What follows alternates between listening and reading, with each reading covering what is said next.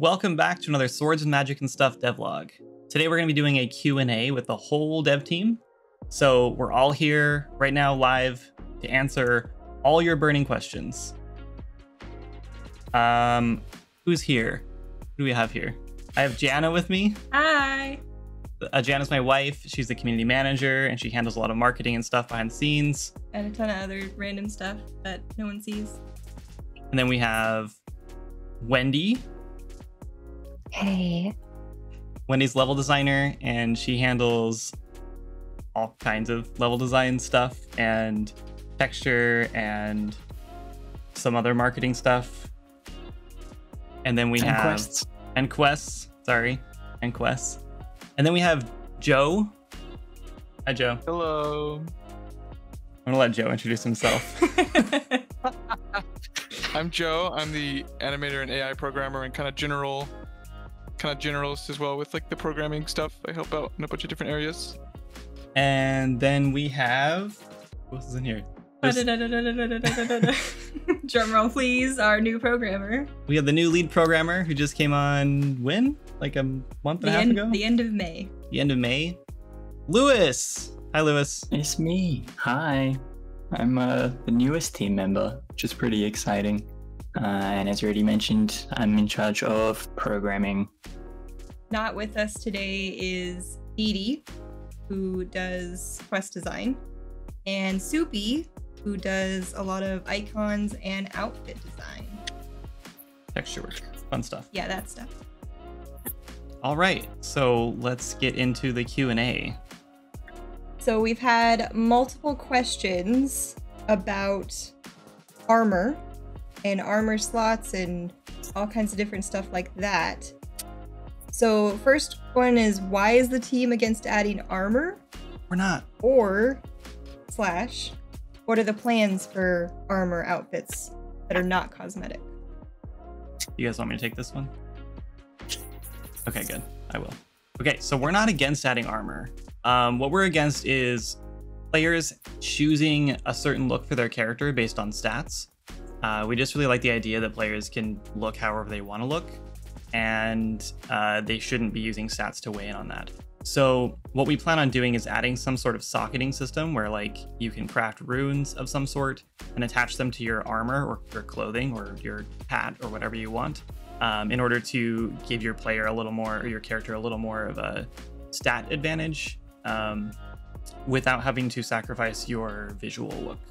So in the future, we'll be adding this in. I don't know when yet. We don't really have plans for that, but it will be coming.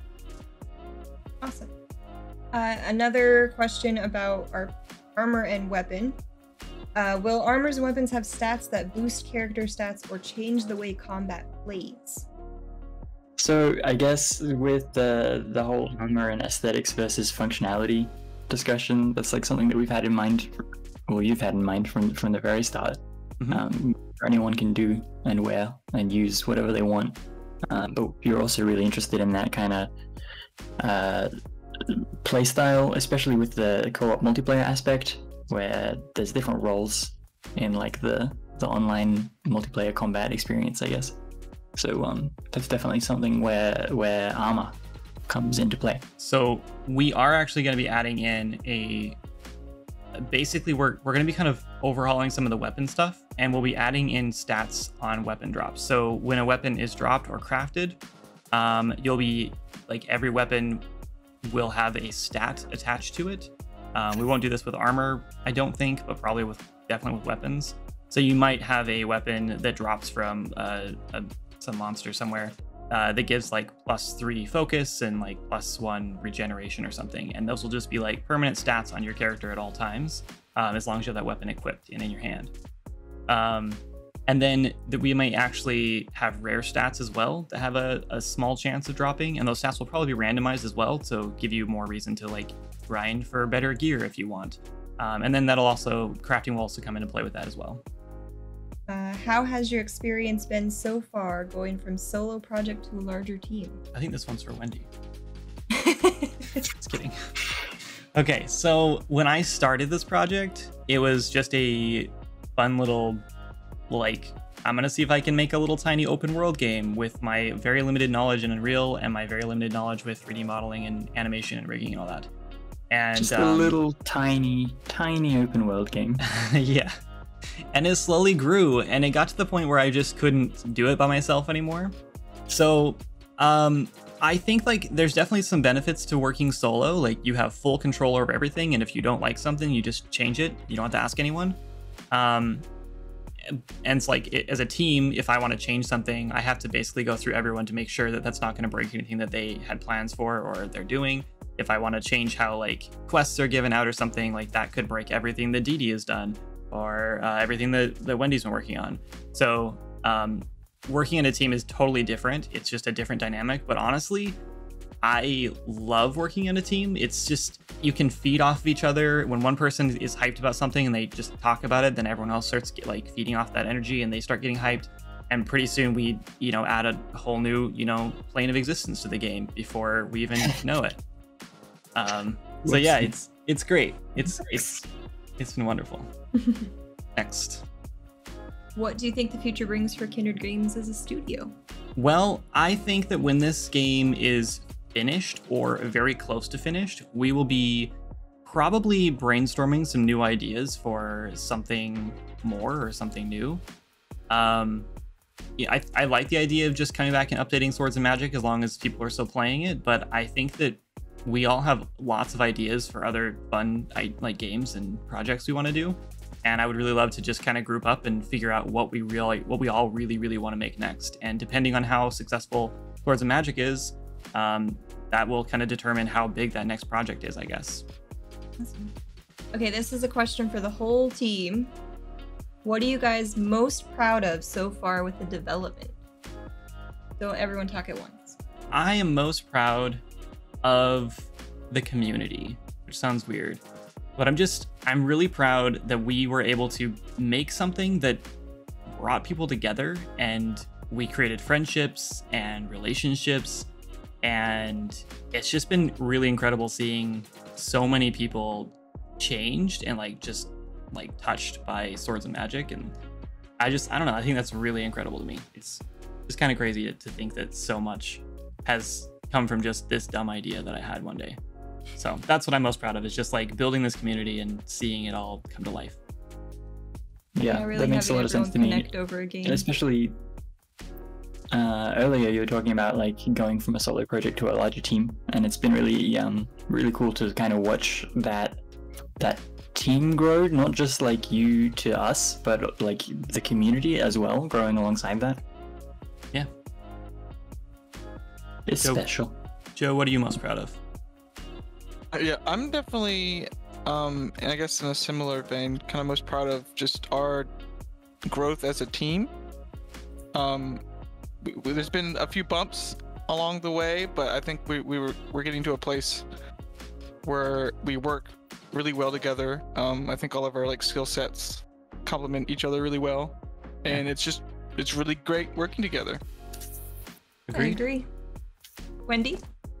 Oh gosh, this is kind of a cop-out, but just how far the game has come as a whole. I mean, I remember when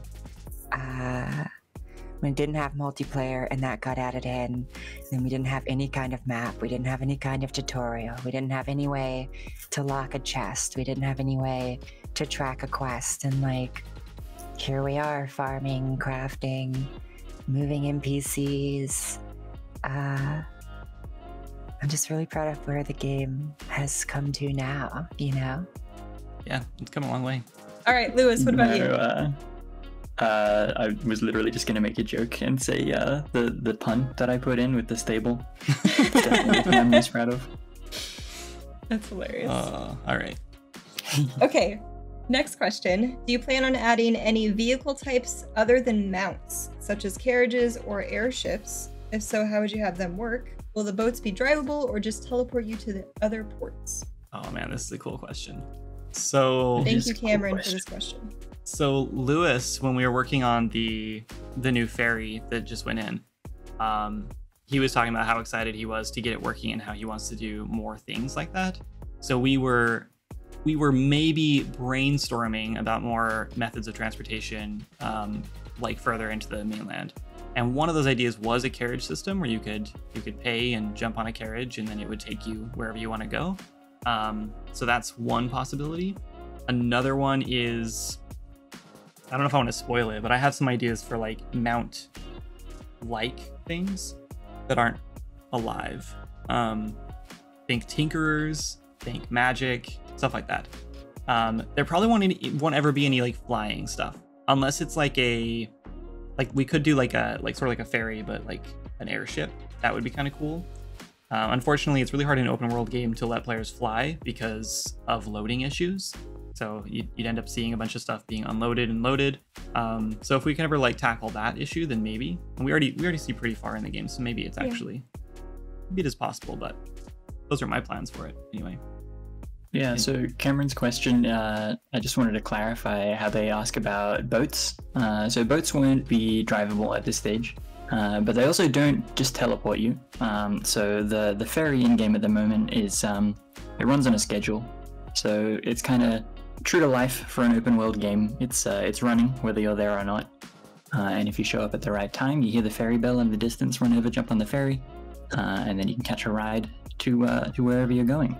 It's very immersive. So I know, I love it.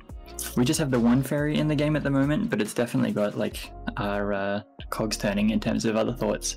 I would love to put a little merchant ship just kind of floating around near the island, maybe doing its own thing. Maybe you see it, maybe you don't. Depends if you're at the right place in the right time.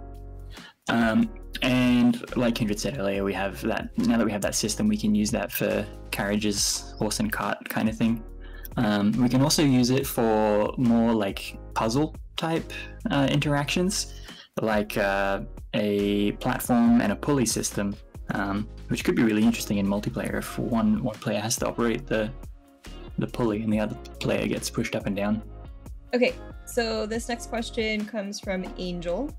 Do you get those days when you just don't want to do any work on the game or anything at all, but you know you must?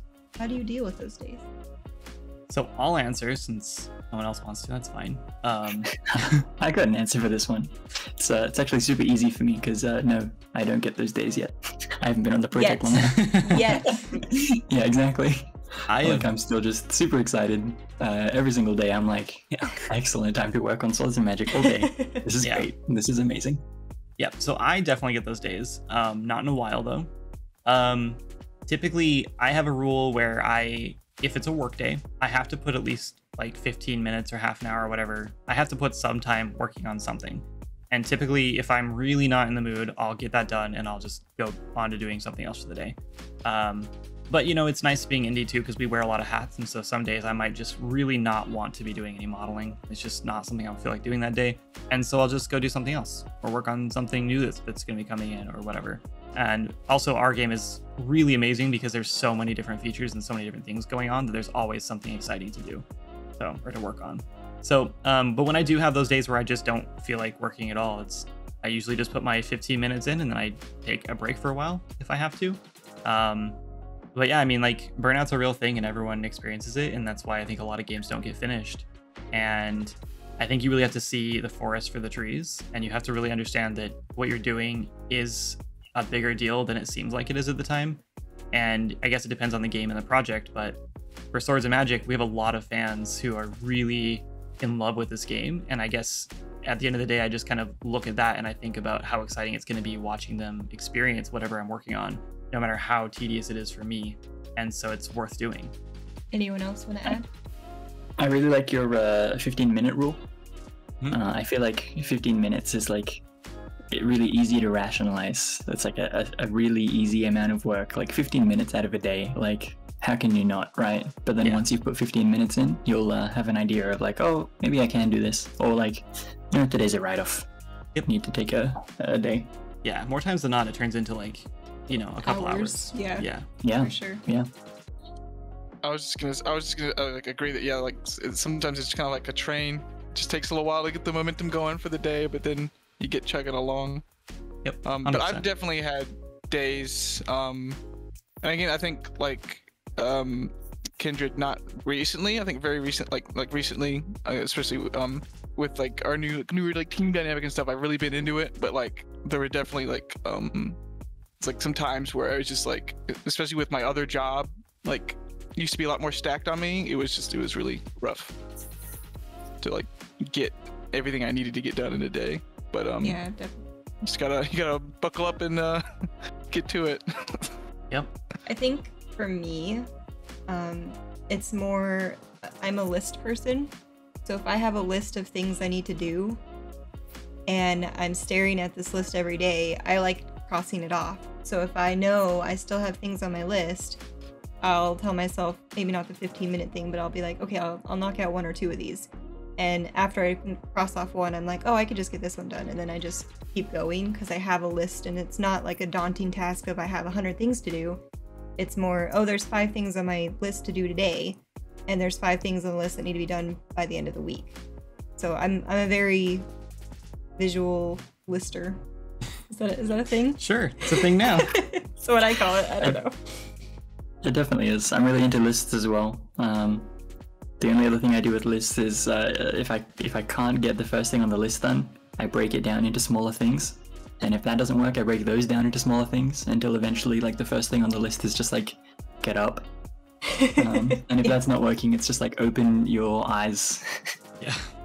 Yeah. Yeah, I think kind of breaking your work down into more bite-sized pieces. If you look at the game and you're like, I have to finish this whole game, it's obviously that's a huge daunting task, and it's just so much work that it seems impossible. But yeah, when you break it down and you're like, oh, all I have to do is put this one tree in this level right now, then that's so much easier, and then you go from there. Yeah. I have to mention, I can't believe Joe did not say Michael. I know. We were like I staring at usually each do, other in but- shock. I had to pause and be like, well, people aren't used to this. People on YouTube are, because my YouTube Yeah, name that's is... true. People on YouTube That's are. true. That's true. Yeah, so you can call me whatever you want right Joe's like, what do I say? What do I say? now. Yeah. All right, what's next? Okay. What do you decide the order of what needs to be worked on / added, and how do you deal with times when you really want to work on A but B needs doing more? That's where my lists come in handy, I feel. Like I know what needs to be worked and added, but it's kind of also time. Like, how long do things take? If something takes 5 minutes and I really want to do it, but it's not the most important thing, it takes 5 minutes, we can get it off the list, then we can spend more time on that other thing and not keep that off to the end. But there's a lot of things that take equal amount of time, so it's prioritizing. Yeah, I think there's a lot of time and effort spent prioritizing, more than people outside of games would realize. I know you guys put a lot of thought into the roadmap, so that's a start. That's just kind of threw some things on the roadmap. It's whatever. Well, we're gonna be redoing the roadmap next week. For like so- the Yeah, fifth time. exactly right. That's more labor, but it's also really important labor. Putting things into like having a clear priority list. But the roadmap is like super zoomed out, right? When you wake up in the morning, deciding what to work on first, there needs to be thought process behind that as well. So there's a lot of time and effort spent prioritizing. And at the zoomed in level, a lot of it is just like, okay, what needs to be done for other people on the team? What programming needs to be done before the quest writers can then take that and build a quest around that? What animating needs to be done before the new enemy or character can be programmed? Yeah, all of that stuff. Yep. For me, I also love watching people play the game. So YouTubers and streamers, or just our testers when I can. And watching them play sometimes will make me realize like what's actually important. If the same person keeps coming across the same bug, maybe it's time to actually like push that up on the priority list and fix it, So I think it just depends on what it is, but I think everyone pretty much summed that up pretty well. Yeah. I like the part of the question, how do you deal with times when you really want to work on A, but B needs doing more? Sometimes I just work on A. Yep. Sometimes that's what you gotta do. You gotta capitalize on that momentum. Yep. Unless you're like, hours away from getting like a build out, in which case you've already failed because you shouldn't be that close to a deadline without things finished. Sometimes it's just it doesn't matter that much, you know. Work on B, or work on A. I mean, if you feel like it, just get work done.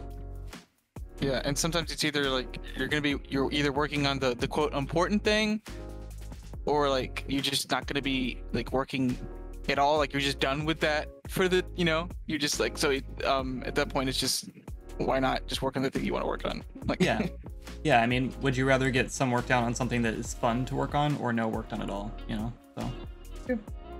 Work is always better than no work. Next. All right. When will the dungeon thing in the lava cave be available? At some point. That's exactly when. Yep. Yeah, some point in the That's future when prioritizing. dungeons come out. It's all about prioritizing. Yeah, that is actually a dungeon. There's a whole dungeon locked behind that, and it will open up once it is ready. It is, I mean, to be transparent, it's mostly like level designed out. It definitely needs some more love now that we have some more features in the game, but it's level design is pretty much done in it. It needs a lot of AI work, and it needs some other stuff, but we have a lot of other things we need to do first before dungeons are ready, but they're definitely on the list, and they're coming. For sure. We should get some visuals on the screen if we don't already. Yeah, here, I'll put some visuals up. What are you doing? Dungeons are on the roadmap for fall, so I guess that's when you can expect that. Yeah, exactly. That's exactly when. We'll see it when we make a new roadmap. Yeah. Okay. So this was a question from Twitter. How do you figure out how to split tasks between people and timelines for release? Does everybody sort of work at their own pace toward a common goal? Or are there development meetings where you discuss all the features, assets, code, and assign them somewhere in between? So I'll start with this one. One of the things that I kind of am responsible for is making sure we do have the weekly meetings. So we meet once a week. We go through at least. I mean, I think everyone meets all the time, but one official meeting a week. There's many unofficial pop-ins. But it's just going through what's going on for the week, what the plans are for next week, if we need to readjust timelines, if something happened that messed up something else that we need to push back. But we make sure we do always have a weekly meeting set to get towards that common goal. Yeah, I wouldn't say everyone just works at their own. I mean, I guess everyone does work at their own pace, but we all have we have deadlines mostly each week or whenever they're necessary. We're kind of shifting how our deadlines work a little bit more lately. Well, it's more because we got towards the update, so we had the set what needed to go in the update, so it was more spread out. But we do have those weekly. This needs to be done, so we can be on a timeline. Yeah, and sometimes those deadlines don't make sense as like weekly, but we'll change them as they come up. But yeah, and like I think it was Lewis brought up, we also have a lot of times where things have to shift based on what someone else needs. So we don't just, you know, we're like when we split up tasks, it's usually because like that's that person's wheelhouse, right? So if a model needs made, that's me. If, you know, an area needs like polished or like dressed up, and that's Wendy. You know, when it comes to programming, me, Lewis, and Joe will kind of split up those tasks depending on what it is and who can do it at which time. Or do it all together. Right. Yeah, and there's many times where we just jump in a call and we just knock it out together because minds are greater than one. So, yeah. Yeah, there's some things where it's like one of us has a better knowledge of that part of the code base, so it makes more sense for like, oh, I'll take this one. But there's also times where I'm like, yeah, I'm at a loss. I'm gonna have to call in the three-headed Hydra here.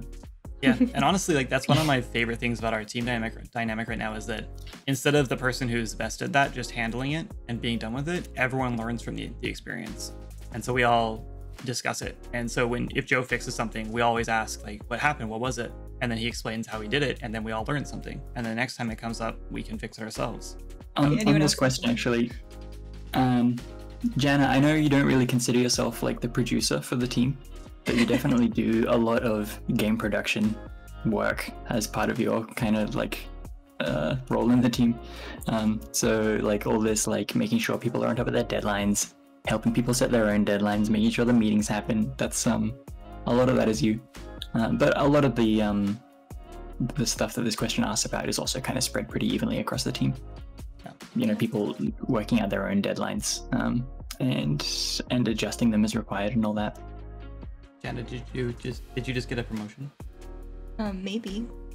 Should we change you from community manager to game producer? Well, Lewis always says that I am part of the dev team, but I don't want to be yellow on Discord, so That's I refuse. the only reason. I refuse. Just so everyone else, that's the only reason she's not in the dev team is because she doesn't want to be yellow. Well, yeah, I'm blue. I got to pick my color, and I have my own little community manager role. I don't need to be yellow. Okay. It's okay. Next question is also from Twitter. What was the most surprising thing that you learned you had to do during development?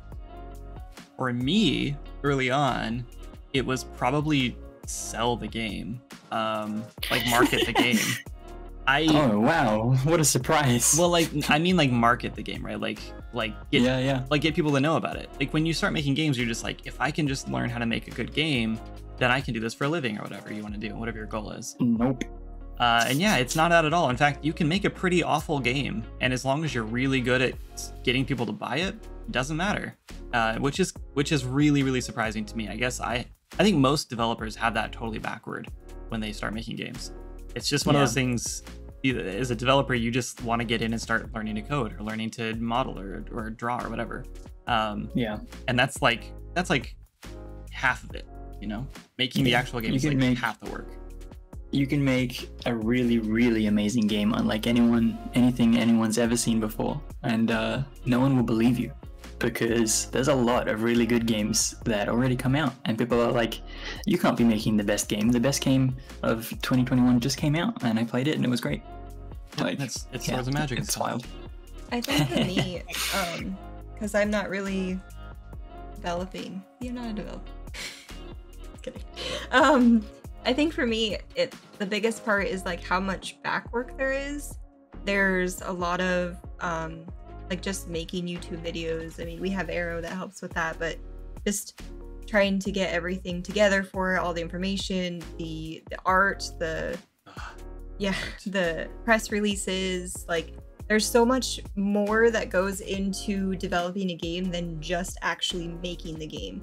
There's the community aspect, there's the dedicated testers, there's so much more to it, and that's kind of, it was surprising at first, and I think more stuff just keeps creeping up, and I'm like, oh my gosh, another thing I gotta add to my plate, but it's stuff that's really necessary, and it's just surprising at how much there is. Mm-hmm. I think for me, I essentially, come from a background of static scene creation, and so moving into more of a creating scenes for games comes with a whole load of new challenges I had never really thought about before, like how much you can see at one time, or how traversable is this area, or is this NPC going to get stuck on this chair? How many items are in this room? Is this too many for performance? Just little pieces here and there that really creep up on you in game design. We just keep learning more about that every day. Yeah, I think that's really just especially with like a project of this size, which none of us have ever, for those of us who have like worked in games and on games before, it's mostly been like smaller projects and game jams and stuff like that, and there is just like a lot that just like at this scale that just happens that you just would have never thought of before. And I think for like the most surprising thing for me was just like the steps you have to take for proper like data management in such like a large world with such like a large swath of like items and enemies and like everything. There's so much of every different kind of thing that has to be like managed very carefully so it's not exploding. Yep. I don't know. This is kind of like with one of my with my teaching job, which I'm not doing anymore. But that would be like kind of what I teach to the first years. So I'm kind of used to trying to pop that bubble where they're like, they don't really realize that games are made by people. Like they might have the idea that they are, but they don't really. It doesn't really communicate. So it's like, yes, games are made by people, and yes, when you make a game, first you have to like, you can't just code the game. You have to break it down into you have to like make the footsteps sound play when the foot of the character touches the ground. Or maybe you don't want to do it that way. Maybe you just want to do it on like a half-second timer. And they're all like, what? Don't do that. Yep. No one do that. But yeah, I guess for a more appropriate answer, on the same line as Joe, I've worked on lots of projects before, and I've done my best to work on big projects that have a lot of keeping up with stuff involved. But nothing like this. When I came onto this project, I'm like, this is huge. This game is enormous. Like, bigger than I could have conceived of, even having worked on projects for like more than a year in the past. Yeah, it grew really fast too. It really did. Yeah, really. I mean, it doubled in size. And this 500 update, plus pretty much. items in this update. Oh. Yeah. I also just wanted to point out that when I first started making games, I didn't realize how dumb computers were. And what I mean by that is like, and I notice this a lot when I'm talking to like new developers as well. They just kind of assume that things are gonna just work, you know, like your footstep thing. Like people just assume that you're gonna press the W key and your character's gonna start animating and start moving, and that you don't have to worry about that part. But that's not the case. Anything you want the game to do, you literally have to tell the computer to do it, right? You have to program that all in, and that is something that early on I just couldn't fathom at all until I started doing it. And even now, I guess I get it now, but yeah. Anyway. Yeah. Okay. Next question. What is simultaneously the most exciting thing and the most scary thing about game dev? Showing people the game. I mean, Oh yeah, definitely. I Hands think down. that's the winner, hands down, right? Like, you put all this work in, you do all this effort, and you're so excited because, like, oh my gosh, people are going to play this game that I've been working on. And at the same time, oh my gosh, people are going to be playing this game I've been working on. Yeah. I was so excited. I've been watching people stream today, and I was so excited to see everyone get to the farmlands. But at the same time, I was so nervous to see everyone get to the farmlands because I know that there's probably issues, you know, and they're going to come across those.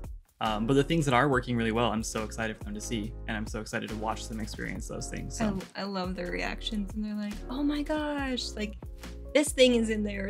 What is this? Where did you get that? Look at this outfit. Like, it's just the reactions. But then it's like, oh, did that work? Did you actually get what you're supposed to? And yeah, and we're all just sitting here like cringing because we know that what dropped wasn't actually supposed to drop, and they're like, oh, this is so cool, and we're like, oh, that's a bug. But yeah, that's definitely it.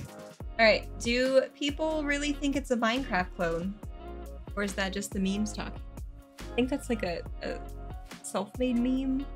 Well, I don't know. I think it evolved from Twitch. Everybody on Twitch jokes about it being a Minecraft clone, and I think it's because someone came in, and I don't remember who. So hopefully I don't offend anyone. But I'm pretty sure someone came in and they're like, "What's the difference between this and Minecraft?" And then everyone in chat was like, "Nothing. It's the same game." And it's because the characters have square heads. So that's pretty much like the one similarity that you could like yeah, there's crafting and stuff like that, but that's in a lot of games, and those aren't compared to Minecraft. But I think it's just square head. But yeah, we could have named our game Minecraft and it would have fit, but it's not Minecraft. Since I've been showing people the game, I actually have got this like a genuine reaction from a fair few people. They see the game and they're like, "Oh, that's really cool. Is it like Minecraft?" Yeah. It's like, no. I'm just gonna go now. Yeah, what's funny is that early on when I started coming up with like, when the game started getting bigger and it wasn't just like a little open world game anymore, it was kind of like what do I actually want to make this into? And my thought was like, I really like Minecraft. I mean, who doesn't really like Minecraft, I guess. And my thought was like, but I really want to explore more in Minecraft, and I wish there was more things to explore and quests to do and things like that, more of like adventure-y stuff, and maybe less of like the building stuff. I mean, I don't mind the building stuff, but yeah. And so I kind of just flipped those, right? Like I decided like, okay, I'll make something like similar to Minecraft. It can have pretty simple combat and stuff, as long as like the exploration and like discovering new items and stuff, that's like the focus, and less so like the creative stuff. So it actually spawned from that, and I probably talk about it all the time on stream early on. So it is kind of funny that everyone thinks it's a Minecraft phone, but Yeah. I think that's one of the strengths of Swords of Magic as well, that it draws inspiration so successfully from so many other huge games. World of Warcraft, Minecraft. Yeah.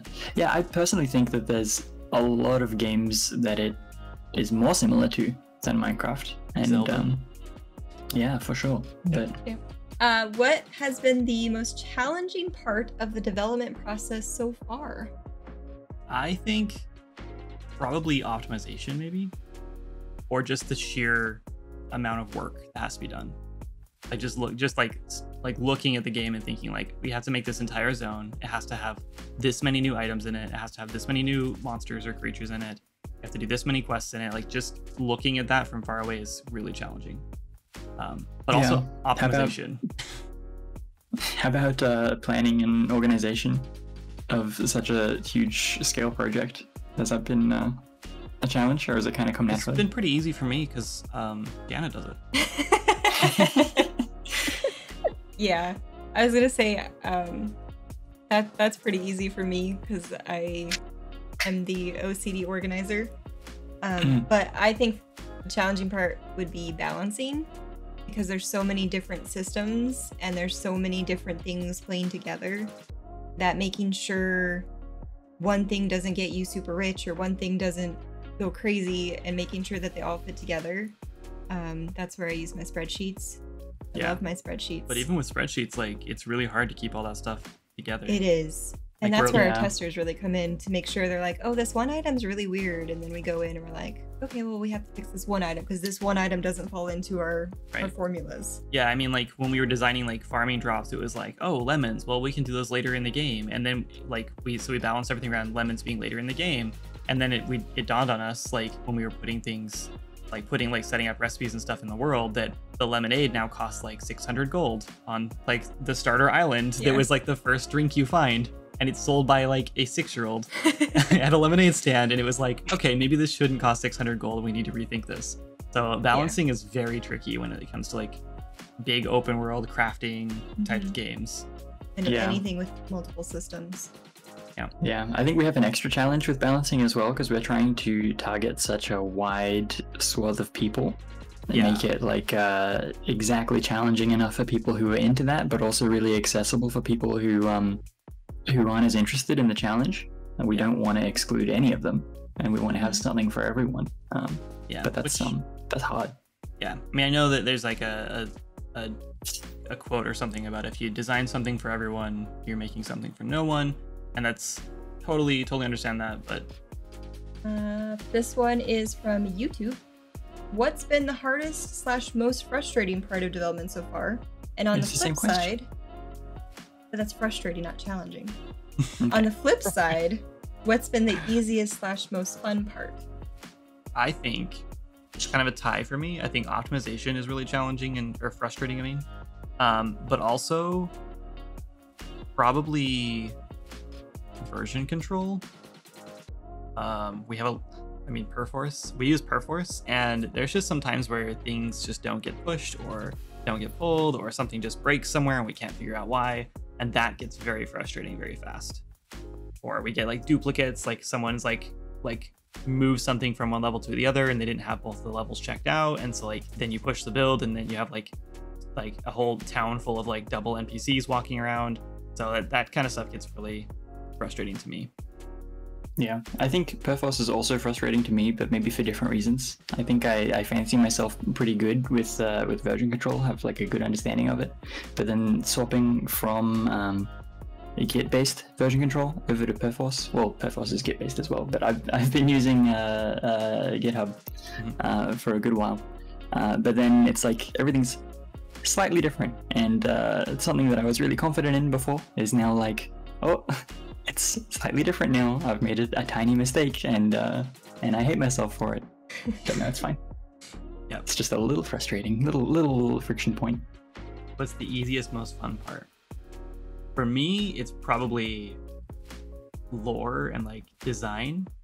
I like when Joe puts a new feature, like, on NPCs, my brain just, like, lights up. Like, I just have a million ideas, like, what I want to do with, like, quests, and oh, I can hide this item in the woods, and when someone finds it, they get a quest and they get to do this thing with it. Or I can have this bandit, like, stop you and rob you on the street. Like there's so many cool things. And that's when I'm like, nope, you have to work on this. Stop, write it down, get back to it later. Yep. And what else? Most frustrating or easiest, most fun part? Most frustrating for me is probably just sometimes in Unreal Engine and with like version control and everything, sometimes things just like break and it's not anyone's fault. It's not like no one's actually done anything wrong really. Things just don't stop working for just game development reasons. Just a big game. And it can just throw a wrench in that whole day. That whole work day is just poof gone because now you just have this like error or something that is just won't go away. Yeah, we've had several days in the last couple of months where it's basically just been like the whole team just like racking our brains trying to figure out what like this one little thing has changed. Now we can't package a build or something. So yeah, it happened to me the other day as well. I started the day trying to update my build on Perforce, and I ended the day with going to buy a new SSD and installing that. Yep. Anyone for the easiest, most fun part? Yeah, the easiest, most fun part for me is probably just like anything related to like creatures is really easy and fun. And All rewarding. the harder stuff is like the headier like systems and everything. That's the hard part. But just like just getting like an individual like creature done, or it can just can knock that out in like no time. It's like super easy. But there's just always other things to be doing as well. Yeah. Yeah, I think the easiest thing for me is placing some flowers, placing some grass, putting down a few rocks. If you pass by a nice little patch of flowers, oh no, I had fun. No, that was very easy for me. I have a good combo answer actually. Easiest and most fun is starting work on a new feature, getting it working in single player. Hardest and most frustrating is finishing the feature, making sure it works in multiplayer, fixing all the bugs. That's like game dev summed up though, isn't it? Like you're like, oh, I'm gonna make this cool new thing, and then like 12 hours later you're like, oh, why do I have to go do this whole new thing just to make it work? Yeah, why do I have to account for the situation where like one player is doing something and another player like leaves and then they come back? Yeah. Like while someone's crafting, and it's just like not something that you'd ever think of until you train yourself to think of all the edge cases. Yep. Yeah, I guess it's kind of funny we haven't brought up like multiplayer issues yet, but that's also a huge part of game development that's frustrating or challenging. Yeah. I think that's where most of the issues really are. Like there's some small things, but a lot of them are just with multiplayer. Yep. Okay, let's move on. Okay, so this question has some background, but the question is, will the milk sea ever return to its rightful place? Continually supply us with milk for cereal and stuff. So this comes from Milk Oob. Sea. Yeah. If you were playing in low graphics in the beginning, Isn't still? I think it's still, well, it's not as much. The sea just looked like milk. It's pure white. We don't know why. It still happens. No, we do know why.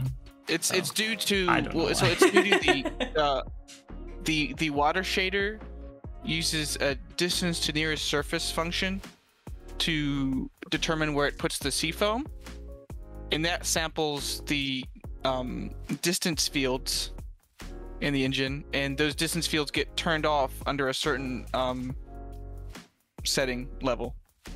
So instead of defaulting to a nice deep blue for deep sea, it defaulted to pure white milk / sea foam. Yeah. And so it functions essentially as like an alpha, right, between black and white, and yeah, instead of defaulting to black, for some reason it defaults to all white. But it's actually an easy fix.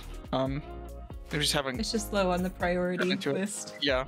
I'm gonna say, what are you waiting for? No, yeah. It's just one of those things. It's kind of been a running joke now, I think. Yeah, we'll just leave it in for the memes. Yeah. Well, Oob says, will it ever return? So maybe it fixed low-key it. got fixed and we forgot Special in the event. haze. Well, Oob got a new computer, so he won't see the milk sea again. Oh well. Understood. Then he has to ask himself that question. Okay, Hi, so the Oob. next question is, what do you think about the game story? Are we going to be able to discover more about the story in the farmlands? That's a kindred question. Oof. Well, there. Sorry, I Okay. just need the desk. It hurt. So the story is already pretty well, like, it's written up to a certain point. I myself think it's pretty epic and pretty cool. But it's one of those things that I don't want to start introducing until it's ready to be done, just in case things need to be changed, because things change all the time.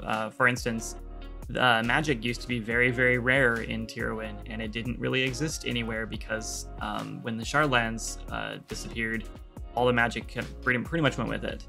So it was supposed to be pretty much a magicless kind of society.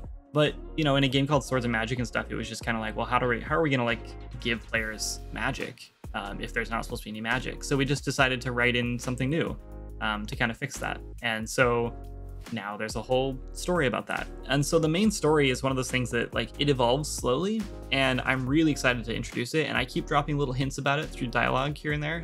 You'll hear all the time, like, oh, with the king missing, blah, blah, blah, blah. And so I think we're going to slowly start dropping more and more hints. And once we're ready, like once probably we have a couple more zones under our belt, you might like find a breadcrumb somewhere that leads you into a bigger quest for the main storyline. So it'll get there. I think the main thing was, though, that you don't have to do the main storyline. Oh yeah, it's totally like it's almost like a secret quest. Yeah, so it's one of those things that it's kind of off, where you can do it, you don't have to do it, you can just explore the world and discover what it has to offer, but there is a storyline going on. It's just you're not the main character of that storyline. Yep, and you never will be. You'll always be kind of like just this random adventurer who just happens to be at the right place at the right time, or the wrong place at the right time, I guess, or the wrong time, the wrong place at the wrong time, or the wrong place at the right time. Yep. I will say that doesn't mean you'll never be, you know, an important adventurer or a hero. It just means you're not Dovahkiin, right? Yeah. You're not Link awakening and getting his master's sword. You are just like help me out. What's a random adventurer? You are whoever you want to be. Sure. Yeah, you're whoever you want to be. You will be assisting with some pretty heroic deeds, and in the process be doing your own pretty heroic deeds if you follow the main storyline. All right, so the next question comes through YouTube. How are you and the team handling post-EA release, early access release? I hope you're all in high spirits, but with the gap in programming and the innate pressure of the internet, I'm curious how you guys are holding up. Keep on keeping on. So we should probably clarify, there's not really a gap in programming. I think with the recent changes to the team, it might be easy to assume that there's a gap in programming, but even before I came along, Kindred and Joe had it handled, and now that I'm here, it's definitely handled. Yeah. One thing that I really love doing is programming. I've just never really considered myself a programmer or good at it, but I really love blueprints and I really love Unreal Engine, and I love the power that it gives me as like more of a visual person and an artist to be able to create things. And one of my goals this year was just to really up my game when it came to programming. I wanted to learn about network code, and I wanted to learn about just all the things I needed to do to like sort of like make a game, I guess. I just wanted to have a better understanding of it so I could help out more and fix bugs and just be a bigger part of the programming side of the project. And I feel like I've leveled up a lot last year in order to do that. Definitely can confirm. Yeah. So I mean, when the team dynamic changed, it was like we were trying to decide if we should hire a 3D modeler or a programmer, because I was going to be doing one of those things more often. We decided to go with programmer because there's a lot more programming work that needs done than like modeling work, and I'm pretty fast at modeling, and I feel like it's gonna be harder to match that style than it will be programming style. But yeah, like right after that whole thing changed, I was already in making destructible pots and crates, and working on like what needed to be done next. So we didn't really have much of a gap there. Yeah, you did a lot of the crafting yourself. Yeah, I did. I'm super proud of that, by the way. I think probably like, 80% of the crafting system, not like the whole system, but like the crafting window and the actual process of like creating an item was all me, baby. Blacksmith's workbench, carpentry workbench, tailoring workbench. Yeah. It's pretty fun. But the question itself, though, how are we handling post-early access release and the pressures of the internet? So early access release was a bit of a nightmare for us. We just didn't know what to expect, and we were not ready for that. I mean, like, as far as the game being like finished, we got a lot of feedback, and we implemented the feedback as fast as we possibly could, because we're really big into feedback, and like, if players don't like the game, then we're doing something wrong. And I think we're really good about taking that feedback and learning from it, rather than just getting like angry about And it. just taking feedback of, oh, I thought this would have done this. That'd be a cool idea. And then we were like, yeah, that'd be a great idea. And we just kind of implement that. Yeah. Like sleeping in bed. Yeah, today someone was saying that they really wish there was a sword, like a hide like recipes you can't like craft. And it took me like half an hour, and I implemented it. So now you can pick a box and it hide. No one on the team knows this. This is a surprise. I didn't tell when I was doing this. I was literally just thinking that. Like, Yeah. you did what? When? Yeah, you can. Yeah, so you can now take a box and it just hides all the recipes that you can't craft based you don't on your have resources. Yeah, it was like Awesome. it was super easy, but it was one of the things that we just didn't think about. And then someone was saying it on stream, and I was like, oh yeah, why didn't we do that? So yeah, not just negative feedback too, just like also just opinions and stuff. So I think early access was a blessing and a curse, I guess. It was really nice seeing people love the game. We got crazy good reviews compared to most early access games, I think.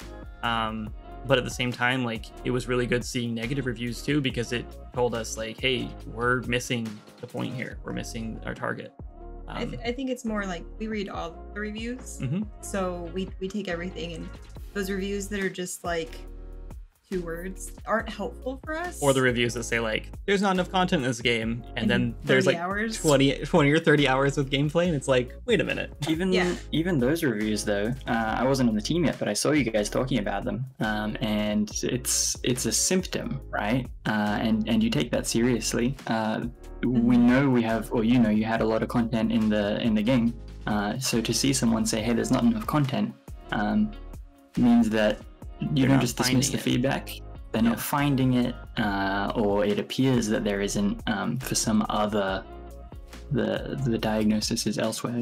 Yeah, And with Swords of Magic, that's actually a real problem, because a lot of our content is discovery, right? It's all secrets. So if you don't pay attention, if you're just expecting the game to tell you exactly where to go and what to do, you're probably playing the wrong game. And that's exactly what those reviews mean, you know? I mean, the fact that they played 30 hours tells me they found something to do. Right. But yeah, so people complaining about content, it's typically because they're not looking in the right places. And so that is feedback we should be taking, and okay, well, how do we introduce this content better? How do we teach players what to look for? And I think that's where our tutorial has changed Dramatically. so many times. Like, I can't even count how many times we've just introduced new things, fixed new things, changed it so you can kind of get that feel for the game. While it's sort of hand-holdy and teaching you what to do, there's a lot of stuff that's not on there, so it's teaching you that there's stuff you need to explore for yourself. Yep. Like, there is secrets everywhere. Oh yeah, I mean, the tutorial is probably arguably the most important part of the game, you know? The and ending... you can still skip it too. Right, yeah. Which some people do inadvertently, you know? They're like, just like, oh, how do what I do if, this? Can I jump off here and go swim to the island? Oh, I can. Okay, cool, I'm gonna do that. And then they're wondering 3 hours later why they don't have a glider. And yeah. That's why we have a second opportunity to get that glider. Exactly, and that's like the kind of feedback, right? Like, some people would say like, well, I swam to the island and now I don't have a weapon. Like, how am I supposed to fight these crabs that are killing me? And it's like, shoot, how do we do that? So we had to, instead of giving the player a weapon through like dialogue, we had to make sure there was one laying on the ground somewhere. So yeah, anyway, but back to the actual question, how do we handle early access? And I'm assuming this is more about like they said, the pressure of the internet. And I would say most people are, I mean, I think we get pretty good praise. Like, I don't think we have a lot of negative feedback. I think our videos, our devlogs and stuff get a handful of downvotes, and every time I'm just like, I wish I could ask that person what they didn't like about it. Like, that's always my question. I'm never angry about it. I don't really care if they don't like something. And on YouTube, for everybody. Yeah, and on YouTube, a dislike is just as good as a like. Like, you can have a billion dislikes and YouTube will share it like crazy, because they're like, oh yeah, this is gonna get views. People hate this. So I don't care if you dislike the video, but I am curious, like, why. So if you are a person who likes to dislike videos, comment. Let me know why. Because I genuinely want to know what it is that is like you dislike about it. And if it's just not your type of game, then that's understandable. Yeah, and we tend to respond to, I don't say tend to, we do respond to everyone, or at least like it, or answer. And the team and the community and our moderators and everyone is very quick to, wherever you comment, on Twitter, on Steam, on YouTube, on Discord, we're pretty quick on getting back to everyone's feedback or comments so that we can understand or implement something or change something or whatever. Big thanks to our community moderators as well. Yes, definitely. I think part of the difficulty of releasing early access, though, is that everyone assumes that your game's gonna die in a few months, you know. And because we decided to go dark for this update, that has been a bit of a problem. So a lot of people think that the game's dead. Hopefully this Q&A and this then trailer and the update coming out and doubling the size of the game will be enough to let people know that it's not dead. But I'm not sure how people think that anyway, because you're always so busy on Twitch. Yeah, that's true. I stream at least once or twice a week. It's been a little slower lately. It's been once a week lately because of the update. But I usually stream twice a week at least. And we always talk about the progress. I'm working on stream every single time. I never play games on stream. Can you answer? If you see the questions, you answer them. If I happen to notice chat for a minute, then I will answer the questions. But and hey, if you're not on our Discord, once a week, every week, Jana goes through and posts everything that we've added to the game via Vertical Control in a big development digest. It's very exciting. Yeah, a lot of people. Make sure to take out the secrets, though. Well, most of them. Sometimes we hint at secrets. Yeah, that's true. Yeah. I don't want to spoil stuff. Yeah, but it's fun though, because a lot of people who are excited about the update and are like eager to play it, they read through those and then they're like, wait, what does this mean? Are we adding this to the game? And it's like, yes, there is farming. And even our testers, they're like, I love reading those, and I've played it. Yeah. Plus, it's fun to write them sometimes. Like, for example, instead of saying like, fixed a bug where an item was missing, I type in like, gave Xanthus another stack of pamphlets to hand out. Yeah. It's just a lot more fun. There was one week where Lewis was like, Jana, don't put this in. And Kindred was like, embarrassing. Kindred was like, put it in. It went in, just so you know. It did go in. I'm fully aware, I saw it. I didn't say anything. It was like, it's embarrassing. It's just the fun. Cleaned up all my terrible programming practices. Nah. No, it's also fun between the team to do that as well, because I don't know. Like this week I put like redacted, something redacted, because I was like, I don't want to share these secrets, but stuff got added. Yep. And it's just fun for the team, I think. But if you aren't on our Discord, you should definitely join, because we are all very active on there. What's the thing? Discord.gg/kindredgames. Yep. I always forget if it's GG. Yeah, we're official now. We're partnered? Verified. Verified, not partnered. Not partnered. There's a difference. But Discord, if you're listening, we would love to be partnered. Anyway, let's move on. Yes. Okay. Hey, that was a good question. We spent a long time on that one. That was. Thank you, Alan, on YouTube. Or we're just really good at rambling. Or both. We don't know. A bit of both. Yeah. Okay, so next question is, are you going to come back to areas you've already added into the game and add more to them in the future? Wendy, it's you. Yeah, 100%. There's, for example, there's areas in Ramshackle Reef. There's a whole quest line over there that will be in an update at some point, and when that happens, you'll know. And Farmlands is going to be continuously developed from player feedback and from things that we notice. And we'll always be going back to areas that we've been to before, to add in new mechanics when they come, and new items when we see fit. And, maybe we say, oh, well, the quest can do this now. I really wanted this quest to do this before, so now I can go make it do that. And dungeons, of course, when dungeons come in, they'll be something that we go back to. So there's while there's a lot ahead of us in terms of new land, there's also a lot ahead of us in terms of areas that you've already been to and might be worth exploring again someday. Definitely. That's a good summary. I like it. Okay. Next. I want to add on to that. Oh my gosh. Okay. I know. I just want to ramble. Yeah. I just want to hear myself. Oh my gosh, Kindred. One feature we want to add in, and I hope you didn't say this and I just glossed over it, but we want to add a mailbox system in, where in the future, when we add new content from old zones, you can sometimes get a letter in the mail, and that way we can alert players like there's something new to do here that you may have already done in this area, but now there's something else to come back to, which we're really excited about. Yeah. That mailbox feature is one of those ones from the previous question where you really want to work on A, but B needs doing more. Mailboxes have been calling to me, but I've been strong and I've resisted the call, and the update's going to come out on time, so that's nice. Yeah. that question is more like when you really want to work on A, B, C, and D, but E needs to get done more. Right. I'm pretty sure fishing is in there. Oh my god, fishing, crafting mini games. I really want to work on bug catching. Oh my gosh, I can't wait for all the bugs.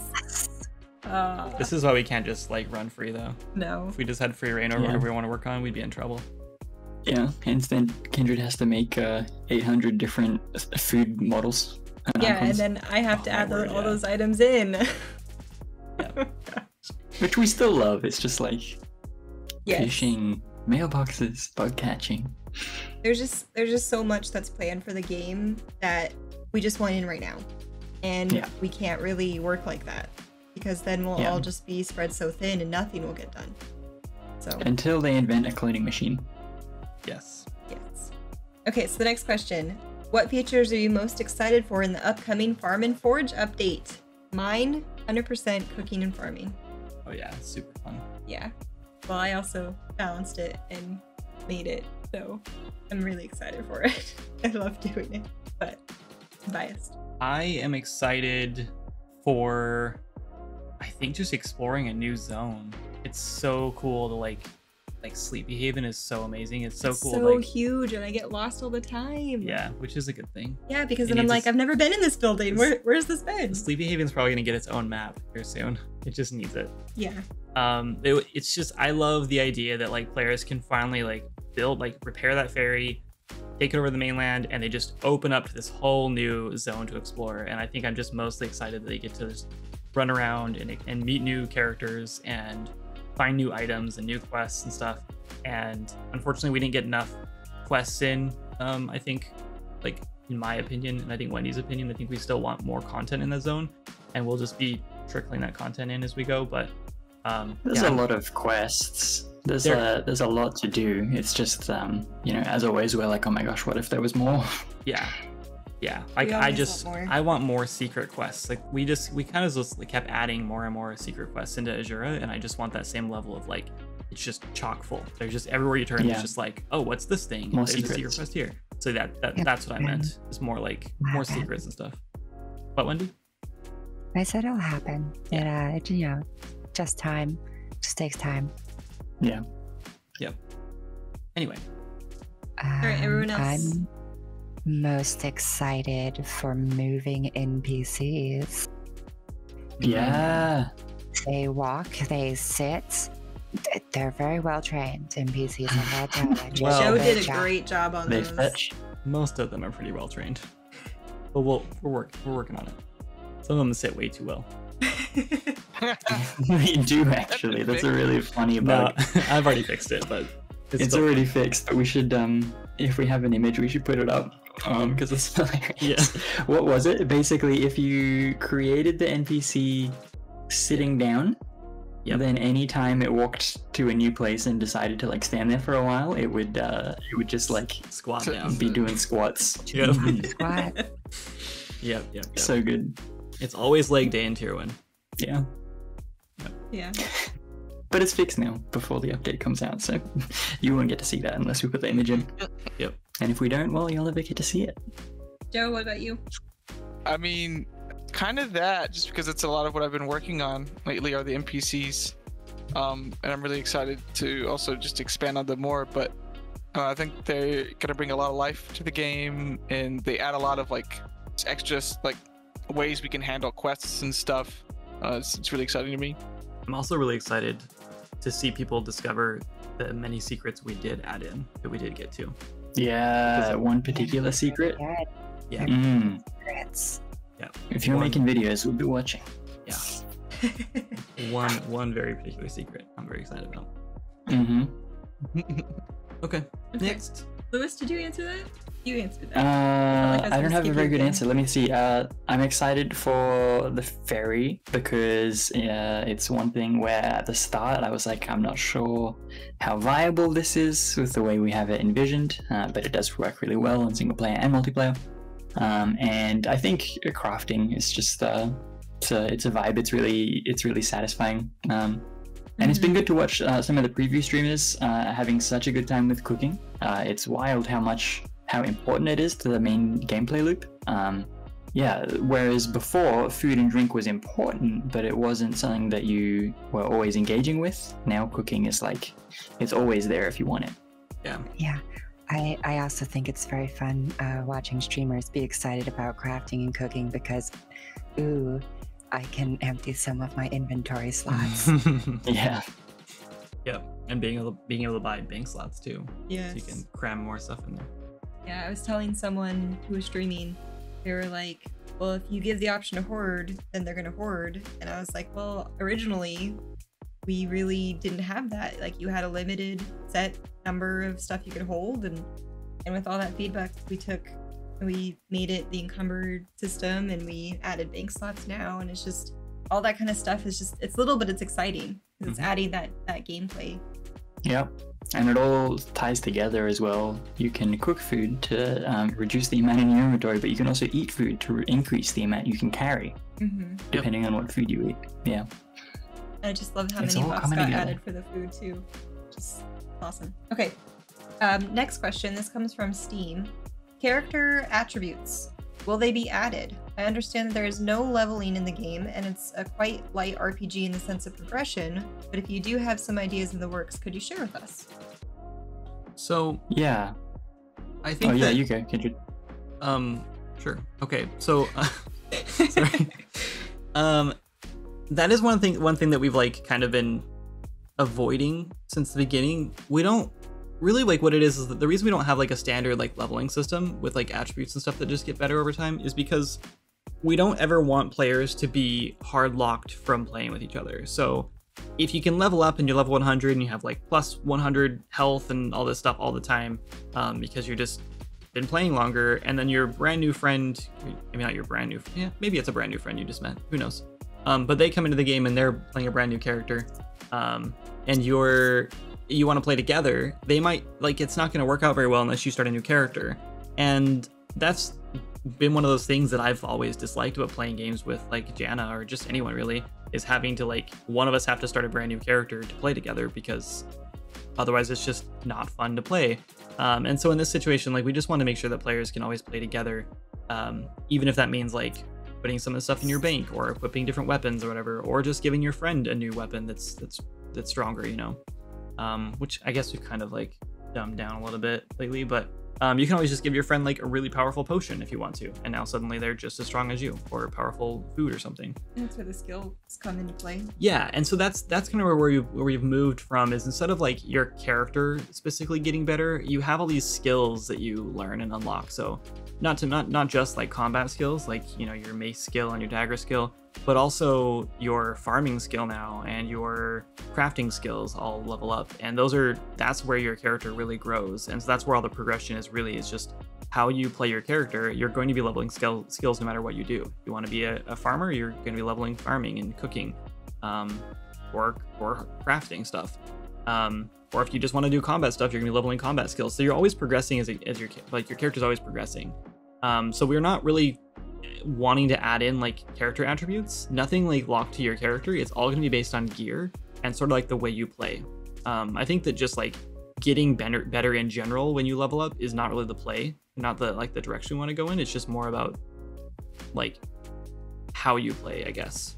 So but we talked about things like the rune stones that you can like socket into your equipment and stuff like that, that will sort of give you like buffs, right, and bonuses to your character. But I think for the most part, what we're really aiming for is just you discovering new things, and that's what gets you better, right? So everything comes down or boils down to discovery. If you discover a new secret area and it gives you a new weapon or something, then you're now that much stronger. Or if you discover some new runes to put on your weapons or whatever, then you're that much stronger. Or if you discover new seeds to cook new foods, you're that much stronger. And it's not just about like generally playing the game, it's about discovery.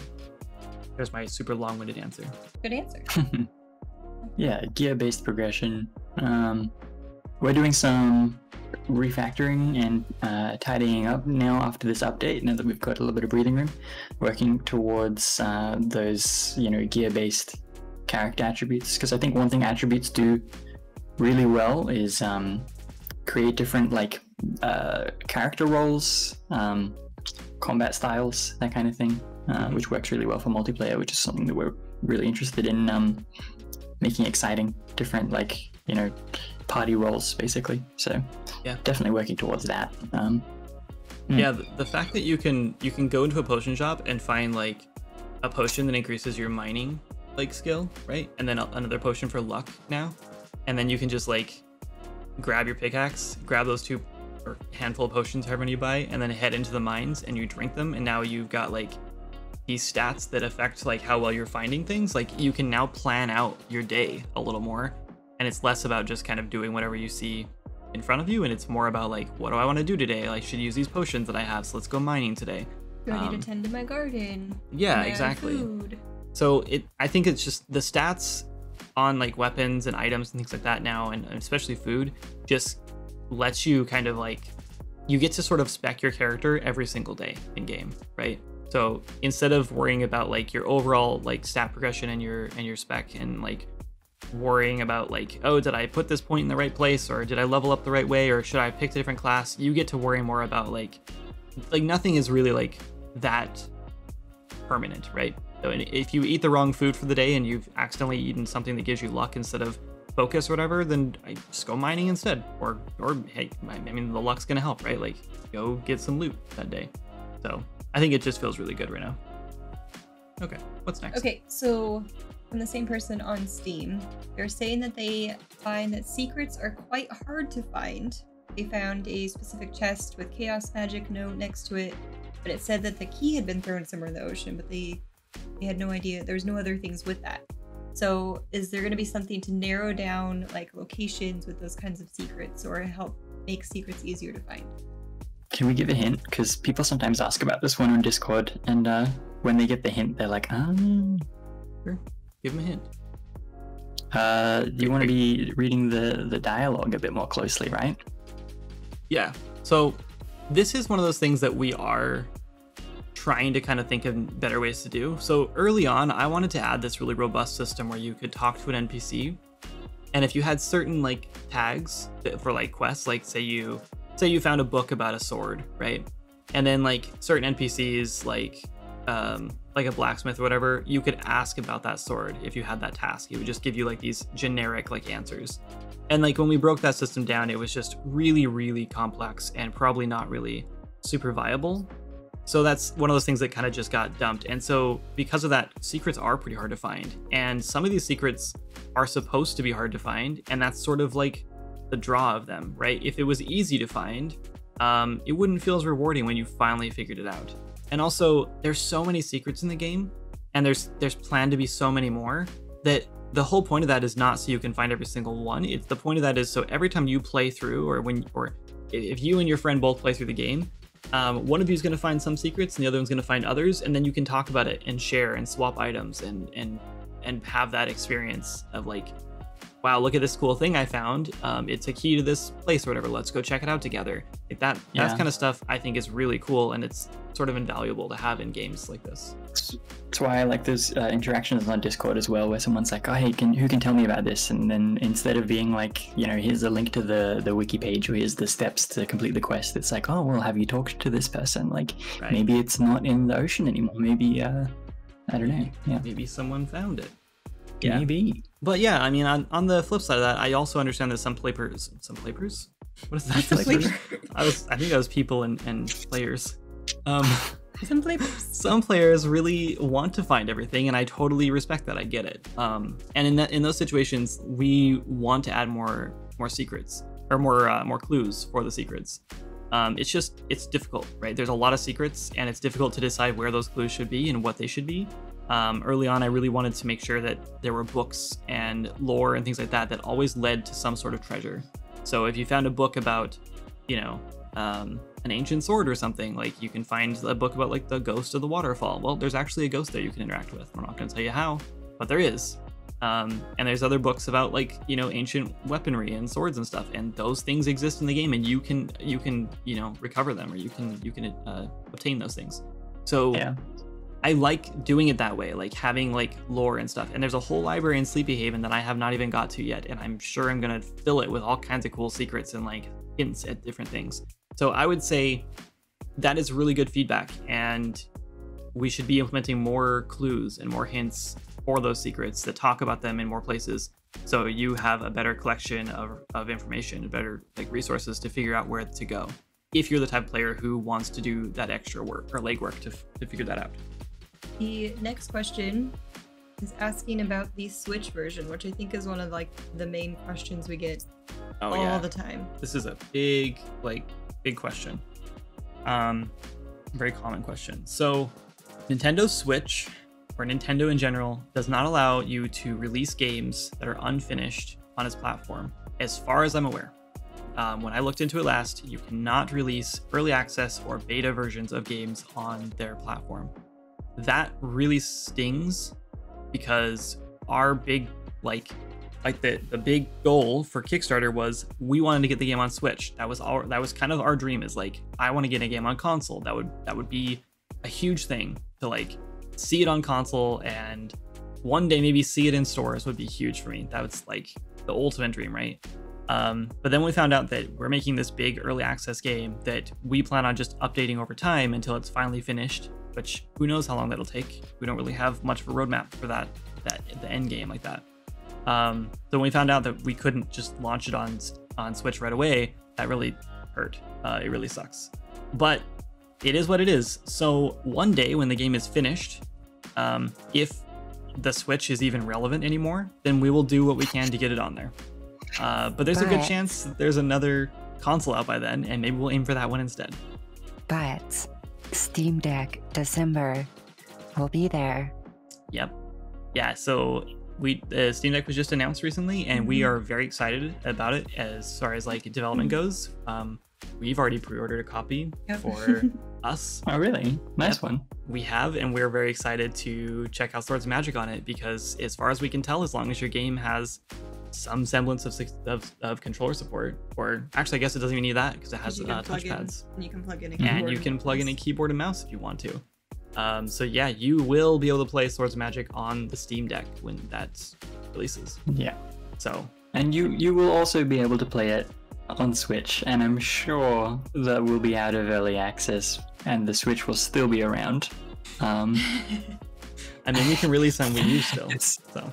Oh my gosh. That's true, I suppose. Swords of Magic is not. Well, never say never, but we don't plan to come to Wii U. But we definitely have concrete plans to come to Switch. I'm very excited for it. It's my favorite console by far, and I think Swords of Magic is a really great fit for the Switch. So, so do be excited for that. Yeah, it's just we would love to be on early access on Switch, releasing updates roughly as frequently as you do on Steam, but with the certification and all that whole process, early access just isn't supported on very many consoles. Yeah, I mean, not to mention that even like Xbox, there's quite a few hoops to jump through, as far as I remember, to do an update. And so if every 2 weeks we launch an update, Xbox players probably won't get those updates for every few months. It's all that certification. Yeah, so I mean, like, even if we had those updates ready, you just have to wait for those things to get accepted. So yeah, they need to recertify the entire game every update, which is why updates are a lot less frequent on consoles. Right, just in case we hit any rickrolls in there or anything. So. Any rickrolls? Yeah, or you know, whatever, something that you're supposed to have in there. Coconut malt. Yeah. Anyway, so yeah, we are definitely, there's definitely plans for the Switch. It's definitely still in the plans, but the game has to get done first. So, so I would suggest buying a gaming PC and buying Forza Magic on Steam for now. Or the Steam Deck. Or the Steam Deck. When it comes out next year. Yep. How much is the Steam Deck? I think the $399. Yeah, the low end I think is $399. So a little more than the Switch, I think. Yeah. $350 I think for the Switch. $299. And these are all just like know. USD values, and we don't actually have a clue, so don't take our word for it. Just go look it up yourself. Yeah. Anyway. Okay, the next question, which is the last one. Last question. What zone is coming next after Farmlands? And I'm just gonna add a question of my own of what is coming next? Just in general. Well, you can't ask that. We don't know yet. Well, just kidding. We know. We definitely know. we do know. I mean, we can't do details of exactly when and stuff, but we do have an idea. We know. We know things. So Wendy and I have talked about doing another pass to the Farmlands and just adding more stuff in. There's just a lot of things that we really wanted to add that we didn't have time to do, and I'm glad we decided to. That Azura got, right? Yes, pretty much exactly.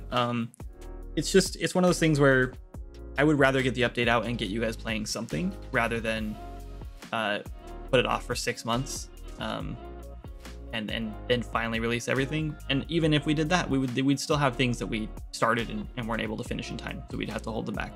But some of those things that we would really like to go back through for the Farmlands for the next update is going to be mount racing, perhaps some carnival games in Moonberry Farms. What else is there? There's like a couple other things we're missing. Oh, how about there's the fighting arena. Yes. And we're hoping to have that set up, and hopefully the one on Azura too, so that you can fight things in it and not just each other. Yep. Yeah, so the Fighters Guild is going to get a nice little update where they actually, there will be a reputation with Fighters Guild, and you'll be able to basically fight other enemies or creatures or people in like waves or like stage form sort of. And we don't have all the details on that yet, so stay tuned, but that's really exciting. And yeah, the area in Azura is actually a PvP arena, so you can fight your friends as well. And we didn't have a chance to get that into Farmlands, so we'll be adding that into Farmlands, so you can fight each other in Azura, and then you can head to the Farmlands and you can get redemption. You know, as you level up your skills. Yes, you can avenge your previous avenge. That's not the word. Sure, whatever. You can avenge yourself. Sure. You can get revenge on your there you go. On your friends who beat you on Azura. We've got a few new enemy types coming as well. Yep. Housing. More farm animals. Yep. More farm animals. I won't spoil it, but there's a cow coming. Cows are coming in, and you will be able to get milk from cows, similar to how you get wool now from sheep. Yeah, and then housing. Housing is the big one that we have put off like 12 times now. And this time around, the housing got put off because of a slight bug that we still haven't been able to tackle. And we're very close to finishing, I think. I think we have a good way to handle it now. And so once that is fixed, and then we have some time to model like 100 furniture pieces and get icons and stuff for them. There's tons of furniture already in the game. He doesn't even realize how much is in there already. Because I already put them on my list to start getting them ready. But yeah. I do want to add that housing wasn't like pushed back because we weren't ready for it or because of the bug. It was more that we're really self-conscious about the player experience. Yeah. And we want to make sure that when we implement something, it's not going to be something where if you lose it or something happens that it's going to be really bad. So we haven't put that housing in yet because the bug that we're currently finding to make it so your house will disappear. So everything that you've put into it, and we don't want you to have that experience. So we're making sure that you won't before we actually implement it. Yeah, I think it would be... We already have the fix for that worked out. Just got to get it in. Exactly. So like we've already gone through the steps. And by the time we had gone through the steps, we already had the date for the update. and we knew we wouldn't have time, so that was one of those things where we had to make the tough decision to not put it in this update, so that we had that 100%. We knew this was working before putting it out, so it was a completed feature. Yeah, we had a big item like reroll. When was that? Like December, where we had to like kind of shift how all the items worked and rename a lot of things. And we had to make a table that like converted old item IDs into new item IDs. And even though we did that process, a lot of players still lost a lot of items. And we don't want that sort of thing to happen again for housing. No matter what the problem is, whether it's a bug or whatever, because losing a few items, no big deal. Losing some like wind whirlers you place down, no big deal. Losing some crops you put down and are farming, who cares? But if you put a whole house down and you decorate the whole thing and all of your stuff is in it, and you've got a garden in the backyard and whatever else, and then suddenly you open up the game one day and there's been an update and all your stuff is completely gone, or your world's corrupt and you have to start a new one, that ruins the experiences for people. And we are doing everything we can to make sure that is 100% before that comes out. That's the real reason that housing has been pushed so far back, because we want to make sure that we have tackled that full experience and that doesn't happen. All right. I think we're done. Those are all the questions. Nobody answered what zone is coming next. Oh yeah, that was my question. The only question. The only question. The next zone is going to be, I guess, Windless Woods. I mean, okay, so part of Windless Woods got released this time. We were actually planning on doing more of it, but we kind of ran out of time and didn't have the resources to fill out the rest of it. So you're actually going to get Western Windless Woods first. And maybe if we decide to do a bigger update, or if we have time, we'll do the Eastern as well. But we actually are kind of thinking we might start splitting up our zones a little smaller, so you guys get more frequent content updates. But we're not really sure yet. So next is definitely Western Windless Woods, and there's some really cool stuff coming in that update. There may be Don't spoil it. A small village coming. Oh.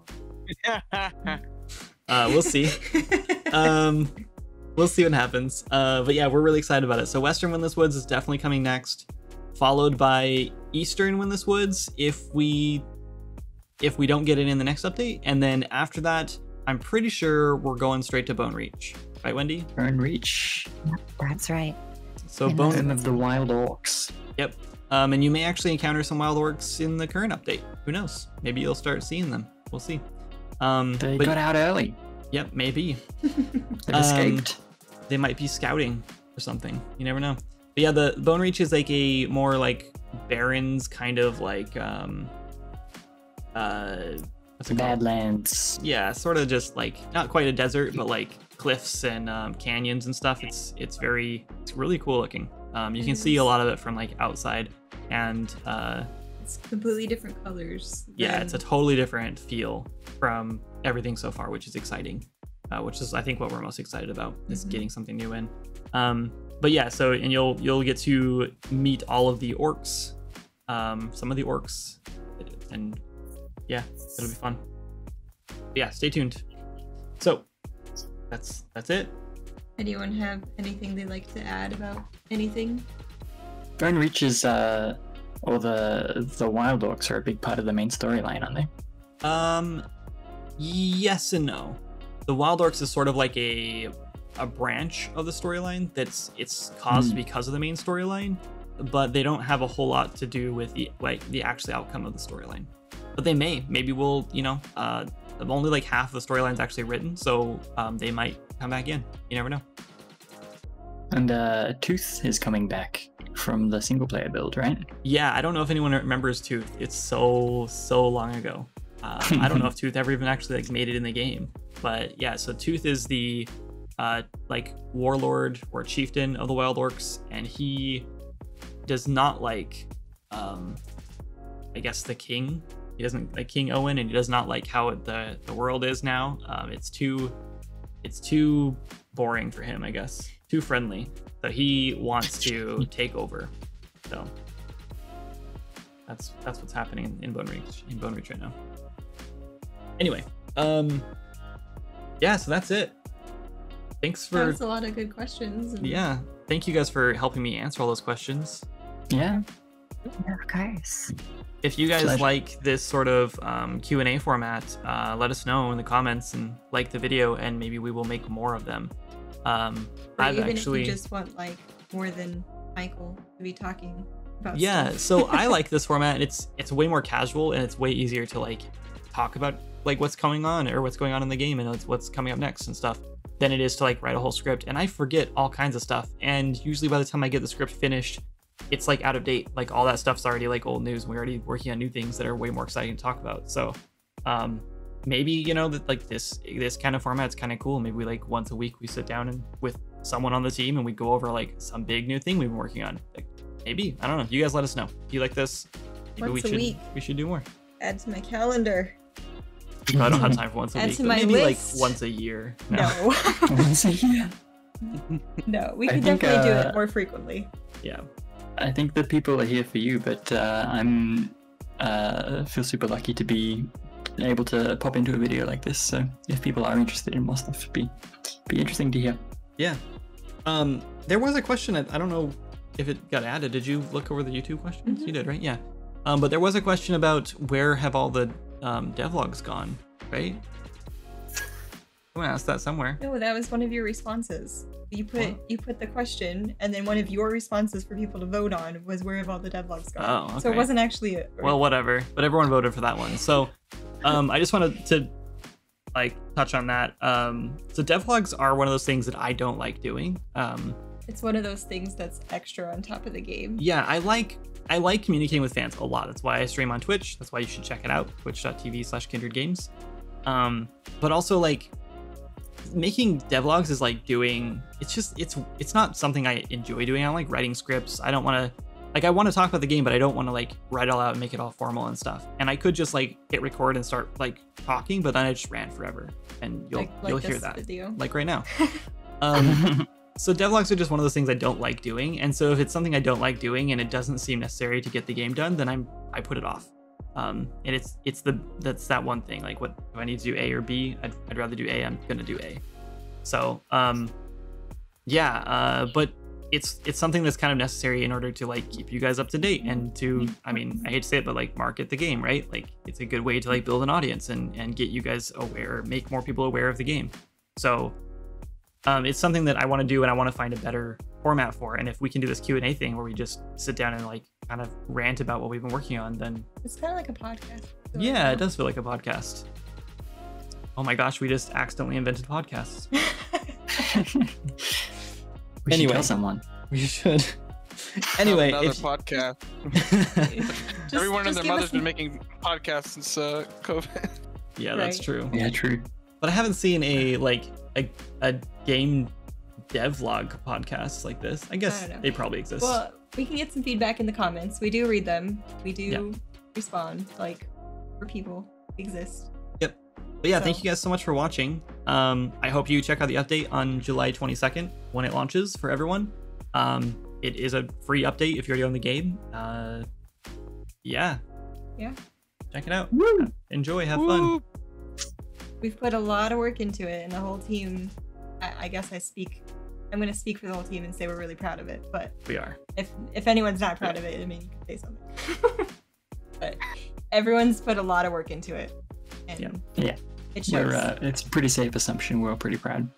Yeah, if you guys are content creators, if you stream or if you make YouTube videos and you want to cover it, let me or Jana know, and you know, we'd love to be there and watch and let the community know that, you know, there's someone else covering the game, because they like watching it too, and they love helping, they love giving tips and hints. So yeah, we love watching people play, and your feedback is invaluable, and watching someone play and like struggle around something is so important for us, because then we get like that honest feedback right away, and we can implement fixes. So yeah, just let us know. Is that it? Should we leave now? Should we say bye? That's it. Yeah, probably. All right, thanks for watching. Don't forget to like and subscribe. We need and Abby stuff. to be our marketer. Yeah. She's really good at it. Yeah. Bye, everyone. Bye. Bye.